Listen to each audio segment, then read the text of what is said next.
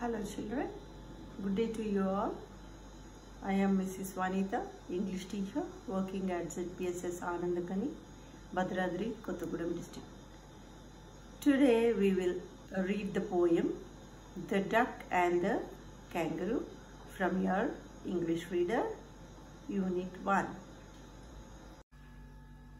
Said the duck to the kangaroo, good gracious, how you hope over the fields and the water too, as if you never would stop. My life is aboard in a nasty pond, I long to go out will be.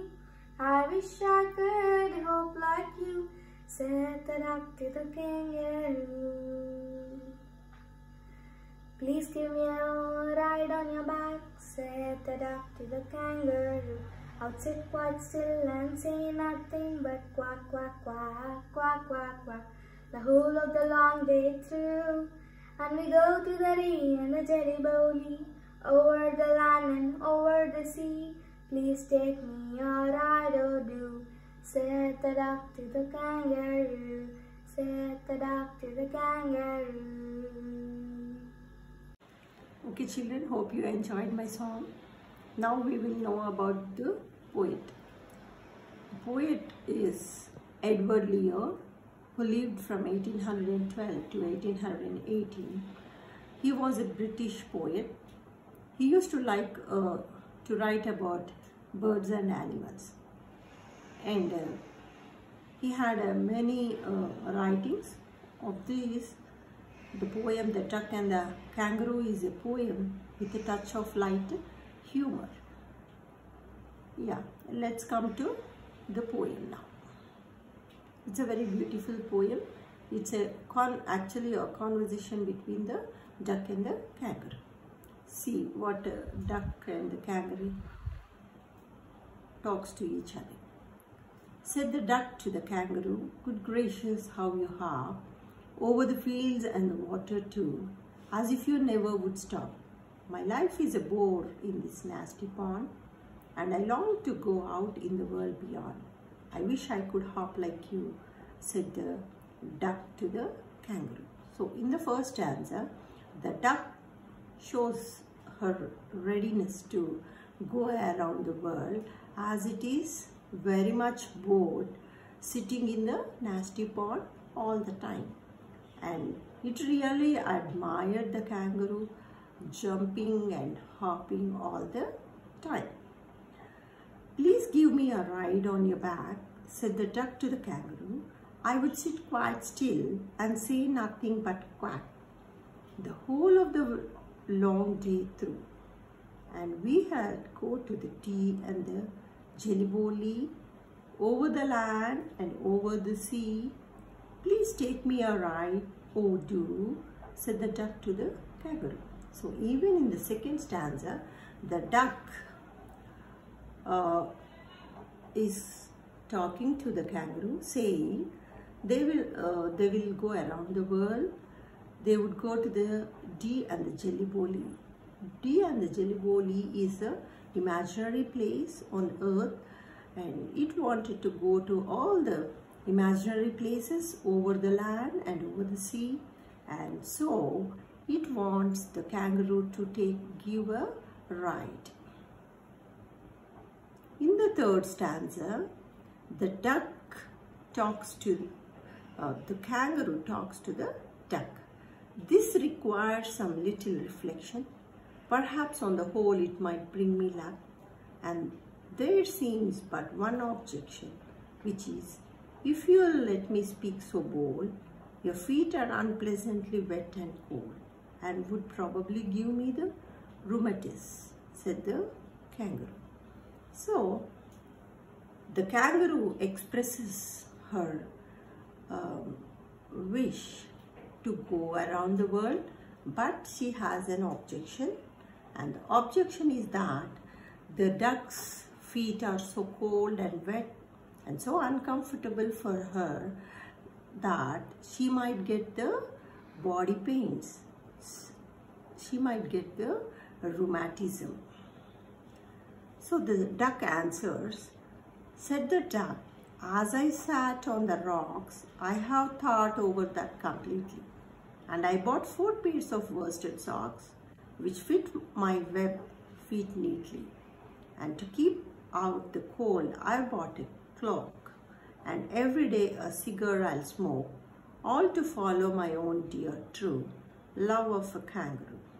So the duck says that it already knew that the kangaroo would feel very uncomfortable with the web it had. So it told that it had 4 pairs of socks which would cover her web, and she also brought a cloak, a shrug to cover her body, and she said she will smoke only 1 cigar every day and will be very comfortable, and it will keep the kangaroo comfortable too. So this kangaroo said, I'm ready, all in the moonlight pale. But to balance me well, dear duck, sit still and quiet at the end of my tail. So away they went with a hop and a bound, and they hopped the whole world 3 times round.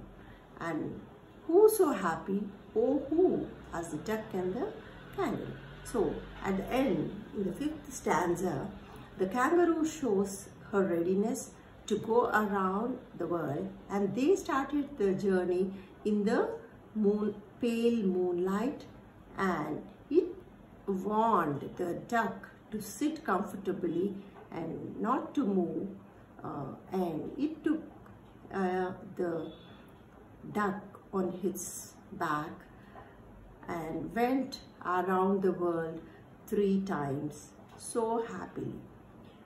Kangaroo really liked the humbleness, the politeness and the obedience of the duck, and so do the duck like the kangaroo for showing her its willingness and taking it around the world 3 times, and happily they moved around the world 3 times. So this is the happy ending they had. Okay children, the duck and the kangaroo were very happy at the end, going around the world 3 times, enjoying each other's company. So from this poem we can know that with humbleness, with the sweetness and with the politeness, we can impress, we can please others and get the difficult work done so easily. So here the duck shows how humble it was, how sweet it was, and how obedient it was to the kangaroo. The kangaroo, when asked the duck to sit on its back and do not move, the duck did not move, but it steadily sat on the back. It firmly rested on the back, and it enjoyed the trip all around the world, quacking, leaping and jumping together. So now we'll come to the poem. In this poem we have to see the rhyming words. In each stanza there are 8 lines, of which every line ended with a word which rhymes with some other word in the following lines. So in the very first stanza we can see that the rhyming words here are kangaroo and to, hop and stop, pond and beyond, you and kangaroo.